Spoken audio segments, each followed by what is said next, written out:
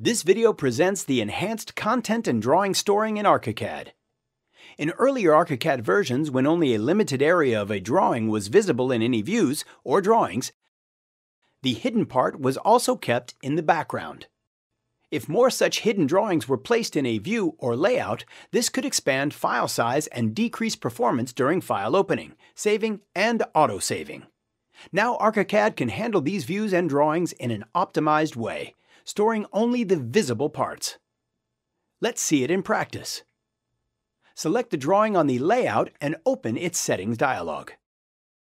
If you choose the Manually Resized Frame option of the Frame's behavior on the Frame tab page, a new Crop Drawing to Frame checkbox appears. This checkbox allows you to store only the visible parts of a drawing. According to cropping, we distinguish two fundamental update types. The one is auto and the other is manual drawing. If a drawing update type is auto and you activate the Crop Drawing to Frame checkbox, an info icon appears next to it. It informs us that the drawing content outside the frame is currently cropped and the content of the cropped area can be restored after uncropping and updating the drawing. Let's see the drawing on the layout. As you can see, the dashed border of frame changed into dotted, indicating visually that this view appears with cropped content. For example, if you modify the drawing frames with Adjust Frame command, the drawing will be automatically updated to the newly modified frame as soon as you deselect the drawing. Let's see how this works with Manual Update Type. Open the Drawing Settings dialog again and select Manual option. By unchecking the Crop Drawing to Frame instead of the previous info icon, a warning is displayed, which can be read by clicking on it. This informs us that the automatic update is switched off for the selected drawing. To restore the cropped area, you must also update the drawing. Let's see how it appears on the layout now. After moving the frame, the area under the frame remains empty.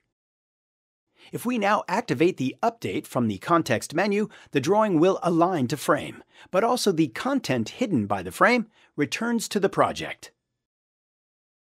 Now activate the Crop Drawing to Frame checkbox in the Settings dialog. Again, we receive a warning that the automatic update is switched off. The area outside the current frame will be cropped and can only be restored after updating the drawing. Let's see this state in practice. Move the frame edge. If the update type is set to manual, an Update to Frame option appears on the drawing after frame modification. Click on this button to have the drawing updated to the frame. If the original content of the drawing is larger than the modified frame, the full update option will also appear. Click on it to update the area outside a frame to store the entire drawing in the project. You can select one or more drawings at the same time and activate the Crop Drawings to Frame command by right-clicking in the context menu. Or inversely, if we select already cropped drawings, we can reset them with the Uncropped Drawings. When selecting cropped and uncropped drawings at the same time, both commands will be available. The Crop Uncrop commands can be available under a Document, Drawings menu as well. The crop status has been added to the Drawing Manager. It is recommended to switch the Update Type property. For this, right-click on the header and check its checkbox. Then arrange the two columns with drag and drop next to each other. This way you can easily control the update type and cropped state of the drawings. The cropping function can also be used in the Drawing Manager for the selected drawings with right-click in the context menu. Commands can be executed independently of whether auto or manual update type drawings are selected. In Manual Update Drawing, when you crop, a warning appears. Select Crop All to Frame to execute the command. When uncropping, the information dialog from the Settings box will appear. If you are already familiar with the operation of the feature, check the Don't Show This Dialog Again checkbox. If you activate the Crop to Frame for embedded drawing, you will also receive a warning about that the cropped area can be restored only after relinking the drawings to their sources. So you need to be careful when cropping embedded drawings, because if you want to uncrop the drawing, you will have to relink it to refresh the part outside the frame. The Crop Drawings to Frame, Uncrop Drawings commands are also available at the elements of the Navigator layout map.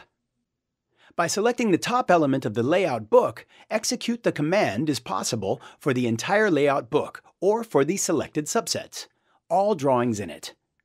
Note, Crop, Uncrop, and Update command are available for drawings on locked layer and locked drawings as well. You can revert to the previous uncrop drawings method and use drawings as in the earlier ARCHICAD versions, where you prefer to keep the drawing's cropped part. But don't forget, it can expand file size and decrease opening and saving performance.